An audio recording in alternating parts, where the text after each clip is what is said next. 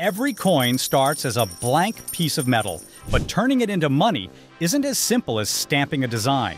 Behind each coin lies a precise, high-speed process that's been perfected over centuries. In giant factories called mints, tons of metal are melted, cut, pressed, and polished every day.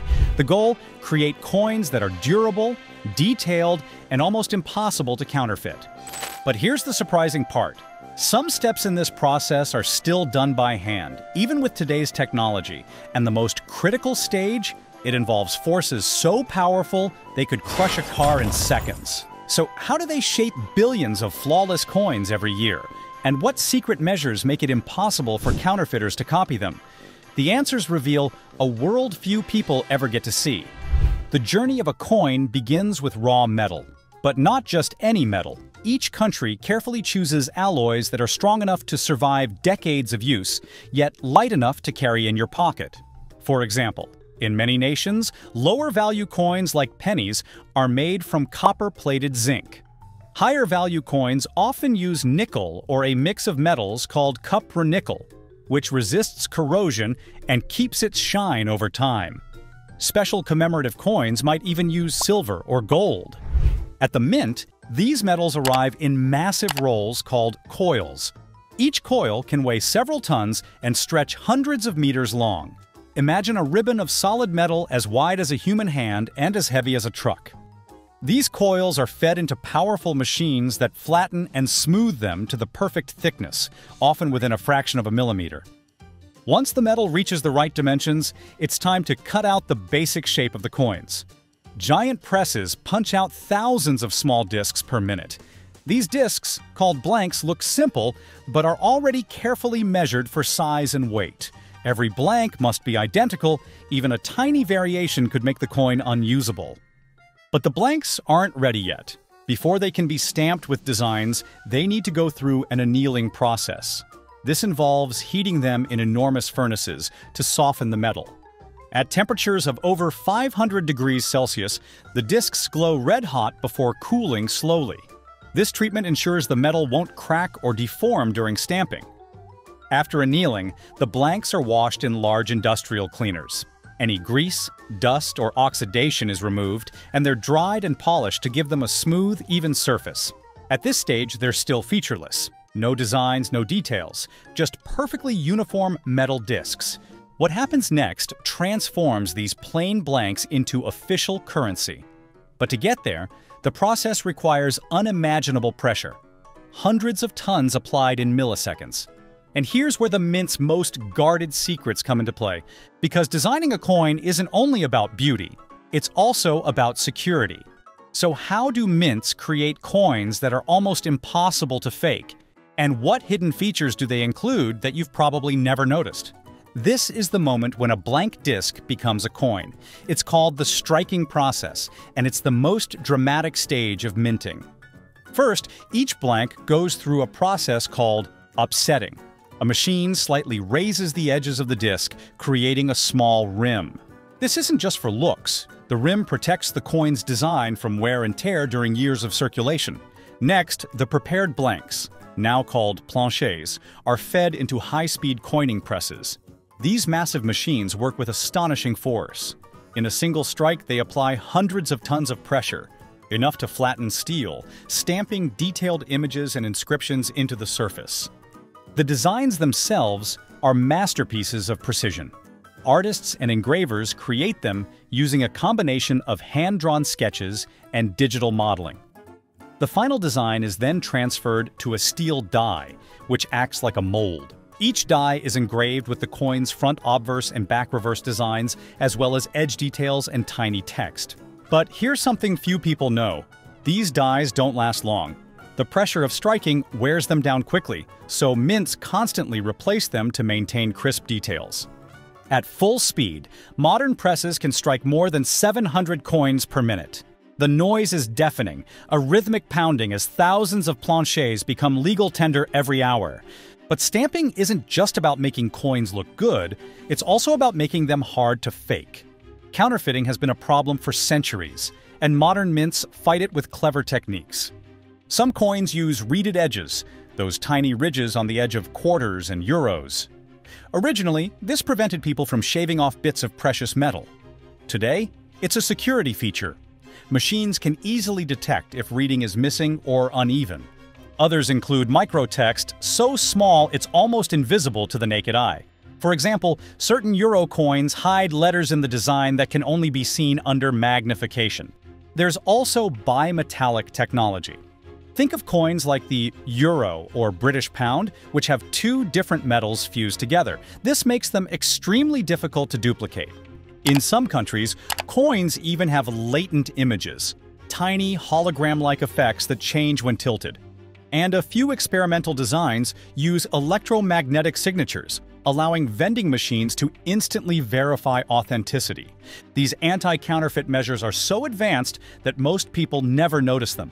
Yet they're critical for keeping billions of transactions secure every day. What's surprising is that despite all this technology, human hands are still part of the process. Workers visually inspect coins for flaws and remove any that don't meet strict standards. But even after striking, a coin's journey isn't over. There's still one more step that gives coins their distinctive shine and ensures they're ready to enter circulation. So how do mints give coins their flawless finish? And what happens to the ones that fail inspection? Once coins are struck, they still don't look like the shiny pieces we carry in our pockets. Fresh from the press, their surfaces can appear dull, and tiny traces of oil or dust might still remain. To fix this, coins go through a finishing process designed to clean, polish, and protect them. The first step is tumbling. Large batches of coins are placed into rotating drums filled with cleaning agents and tiny ceramic or steel balls. As the drums spin, the coins rub against the materials, polishing their surfaces and removing any leftover debris. This process gives coins their smooth, reflective finish. For higher value or commemorative coins, the process is even more meticulous. These coins might be proof coins, specially made for collectors.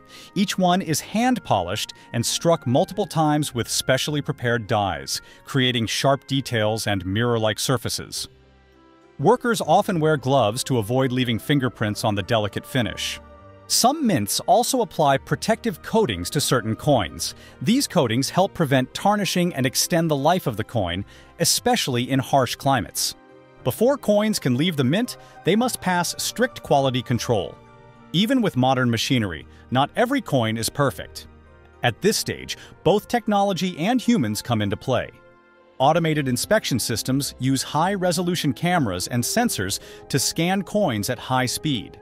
These systems detect flaws as small as a hairline scratch or a faint misalignment in the design. But machines can't catch everything. Teams of trained inspectors still examine random samples by hand. They look for striking errors like double images, off-center designs, or missing details. Coins that fail are sent to be melted down and recycled into new blanks. This attention to detail is crucial. One defective batch slipping through could damage a mint's reputation and cause problems in circulation. Once approved, coins are sorted and counted by automated machines that work with lightning speed. They're then packaged into bags, rolls, or boxes, depending on their destination. For circulation coins, these packages are sent to banks, armored trucks, and even retail stores. From there, they're distributed into the economy, ready to be used in everyday transactions. For collectors' coins or limited editions, the process is different. These are carefully packaged in protective cases with certificates of authenticity, then shipped to buyers around the world. But before continuing, what happens to old coins? As new coins enter circulation, old and damaged ones are removed. Banks and businesses send worn-out coins back to the mint, where they're melted down and turned into raw metal for future production. This recycling not only saves resources, but also reduces costs. Coins may seem simple, but their creation involves layers of science, art, and engineering. By the time one lands in your hand, it has passed through dozens of machines, multiple inspections, and the hands of skilled workers. But there's still one question left. What happens when a coin isn't just money, but a piece of history? For most people, a coin is just a tool for daily transactions, but some coins go far beyond their face value. They become pieces of history, art, and even fortune. Throughout history, certain coins have gained legendary status, some because of their rarity, others because of mistakes during production. Take, for example, the 1943 copper penny from the United States. That year, pennies were supposed to be made of steel due to wartime shortages. But a few copper blanks were accidentally left in the presses. Only about 40 of these coins are known to exist, and one sold for over $1 million at auction. Then, there's the 2008 20 pence coin from the United Kingdom. A minting error left out the date on a small batch of coins. These dateless coins are now highly sought after, often selling for hundreds of times their original value. These mistakes, though rare, show how even in highly controlled environments, human error can create something extraordinary. Today, coins are facing new challenges. With the rise of digital payments, some countries are producing fewer coins each year. But coins remain an essential part of economies worldwide, especially in regions where cash is still dominant. Mints are also experimenting with new technologies. Some are testing laser engraving for even finer details. Others are exploring materials like polymer blends for lighter, more durable coins. And there are even discussions about integrating microchips or digital authentication codes into coins, though these are still in experimental stages. Despite the move toward digital money, coins hold a special place in culture. They're durable symbols of history and identity. Every design tells a story: leaders, monuments, wildlife, events. In your pocket right now, there may be coins featuring centuries-old traditions or modern celebrations. Collectors know this well. Numismatics, the study and collection of coins, is a global hobby. Rare finds can change hands for millions, but even common coins can carry fascinating stories. By the time a coin reaches you, it has traveled an incredible path. From raw metal in massive coils to a carefully inspected, polished piece of currency, it has passed through fire, pressure, and human craftsmanship. Every scratch or worn edge on a coin carries a trace of its journey, how many hands it has passed through, how many pockets it has sat in, how many lives it has touched. Next time you hold a coin, take a moment to really look at it. Notice the details, the edges, the designs. It's more than just money. It's a small work of art and a product of centuries of innovation. So, the next time you see a coin lying on the ground or sitting forgotten in a drawer, think about the journey it took to get there. Maybe it's worth more than you think. Have you ever found a rare or unusual coin? Share your story in the comments, and don't forget to like this video if you learned something new.